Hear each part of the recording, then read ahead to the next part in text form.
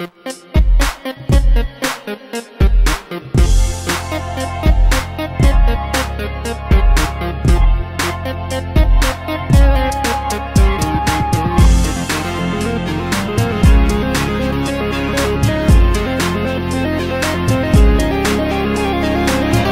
guys, what's up? This is Al from It's Android's World here. Today taking a look at the latest SuperD ROM. This is SuperD1.11. This is an updated ROM review, guys. It says 1.10.4, but it is 1.11. I promise you, this is SuperD 1.11. So let's go ahead and take a look first at some of the applications we got here. Calculator. See, wow, it's just so fast. Such a fast ROM. Calculator pops up instantly. Really great. Let's go and take a look at clock. Okay, again, very fast. Take a look at dialer. Super fast. Contacts. Opens up right away. Let's go ahead and take a look at messaging right away. We do got the latest music mod, which is definitely nice. I have quite a few songs on here. You see it loaded them up blazing fast. Pick a random song here. So pretty cool. You see it got the album right there. Wow, I picked a good random song to pick. It has the album right there. And yeah, it works very, very well. Let's go ahead and take a look at some more applications. Does have YouTube, does have spare parts and everything like that.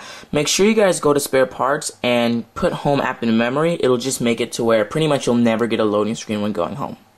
So I just wanted to show you guys those applications launch speeds real quick because I was personally amazed with it. I could not believe that it was going that fast.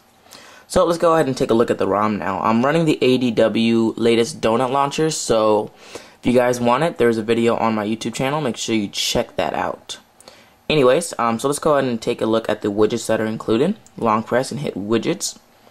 You see you got analog clock, which is the stock kind of cyanogen looking analog clock. Take a look back. We have all the calendar and all the music widgets. Full screen one's definitely nice. Really like the look of it. But personally, the half screen one is my favorite. Go ahead and show you guys that one. Right here. That one's my favorite for sure. So let's go and long press that, take it off screen, and take a look at the other widgets that are here. We got power control, picture frame, and search. And that's about it. It's a very, very stock donut ROM. But you will see, we got the battery percentage up in the top there, black notification bar, but it pulls down white, so keep that in mind if you guys don't like that, like I don't. Keep that in mind. You see it's so fluid, I really don't mind. So let's go ahead and go into the browser and just show you guys it's the latest browser. It just launches so fast. The ROM in general is just the fastest ROM I flashed. Completely stock Android keyboard included. So that's not bad, but it's not the best keyboard in the world. Go ahead and let that browser load up. I'm connected to 3G right now, so it's going to take a little bit longer than it normally would. Definitely didn't take long though. And we will go to the classic site. And we'll show you guys if pinch zooming and double tap zooming works. So I'm going to go ahead and let this load up. Alright guys, so it's done. So let's go ahead and take a look at pinch zooming. You see it's there. It's definitely a little bit smoother than we've seen it on donut ROMs before. But still not the smoothest thing in the world. We have double tap zooming though, and that definitely works a lot better. So let's go ahead and go back home and take a look at the camera and camcorder. They both fully work. It's a donut ROM, so you should definitely expect that it would work. Here we are. You can snap a picture. The preview's not broken or anything, so it won't distort. There you go. Picture's taken. We can switch over to video mode, and we can take a video just as easily as we could take a picture.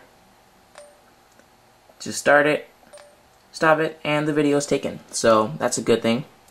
It's a donut ROM, guys, so every single thing is going to work. And we have the latest Eclair applications, except the gallery. The gallery is not the 3D gallery. Again, it's a donut ROM, so you shouldn't really expect it to be. But there is pinch to zoom, but it's the jittery one in this gallery, so it's not the fluid one. It's the one that like goes click, click, click. So keep that in mind, guys. Going back, it does come with the latest spare parts. It does come with terminal emulator, super users permissions. I already showed you guys settings. It's based off of a 1.6 donut ROM, but it has the SD updater, so that's pretty cool. It'll auto update SuperD when there's the latest ROM. So I can check now. Checking for updates.